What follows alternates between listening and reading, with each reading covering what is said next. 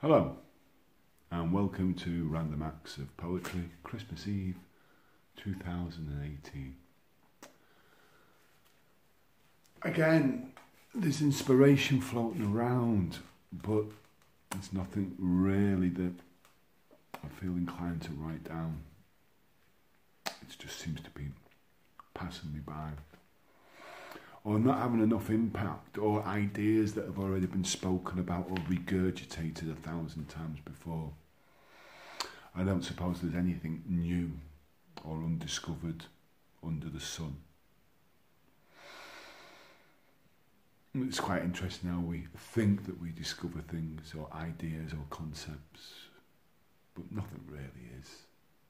But inspiration, oh, that's something else. To be inspired to do something that you've never thought of before. Somebody else might have thought of it. But have they actually done it and had the inspiration?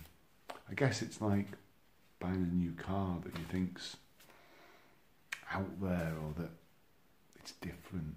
And then the next thing is you see everybody else driving the same car. Anyway, today's offering for Christmas Eve anyway. You thought you'd get Christmas off? No chance. It's from, if you like it, share it. It's called Safe Breaker. Safe Breaker. So long I had waited, impatient as time, receiving.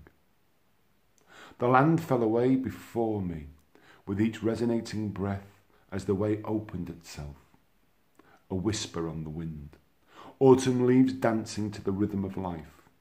A sound so gentle it could only be born of sunlight. As those words warmed my heart, I felt a movement, a shift in space. A realigning of celestial spheres.